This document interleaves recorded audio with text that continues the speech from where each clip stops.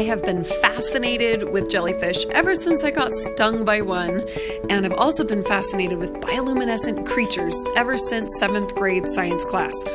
So I was really excited when I had this opportunity to burn this jellyfish. And I started off by putting in some of the textures and filling in some of those fine lines.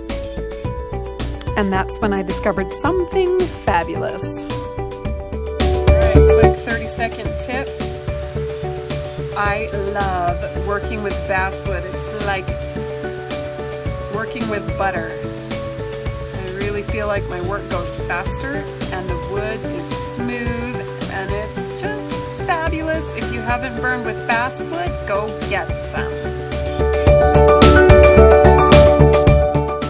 So then I continued to burn in some of the textures that you find on these jellyfish.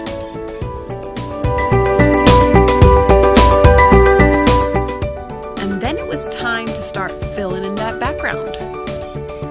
I started by going pretty dark behind the jellyfish itself, and then I busted out my torch and some coins and started playing with fire.